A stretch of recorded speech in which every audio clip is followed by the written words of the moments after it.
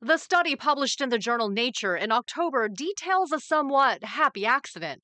Lung and skin cancer patients who were undergoing a type of immunotherapy and who happened to get the COVID vaccine saw some surprising results. Those patients did better than patients who'd been treated in the years before the pandemic, and they did better than patients that had been treated during the pandemic but hadn't gotten their COVID vaccines close to when they started their treatment for their cancer. The findings show the COVID vaccine, one of the first mRNA vaccines widely administered among the public, could make an immunotherapy treatment known as immune checkpoint inhibitors work even better. Because it implies that there might be a more general aspect to the vaccine that can be helpful in cancer treatment. While Fred Hutch wasn't involved in this study, Dr. Joshua Veach, an oncologist at Fred Hutch, does extensive research on the subject. Should people start rethinking what mRNA vaccines mean? So, people have been thinking about trying to use mRNA vaccines for cancer for as long as mRNA vaccines have existed. But here's what stands out about the latest research.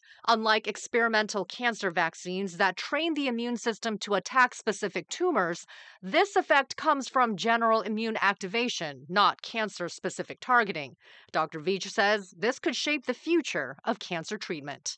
This general immune signal might be very important in helping our immune therapies work better. And I think that the next questions that come, in addition to verifying that it's a true result, is to figure out, what's the best timing and the best dose of giving this. Fred Hutch is also conducting separate vaccine trials for skin and lung cancers. For HealthLink, I'm Christine Pei reporting.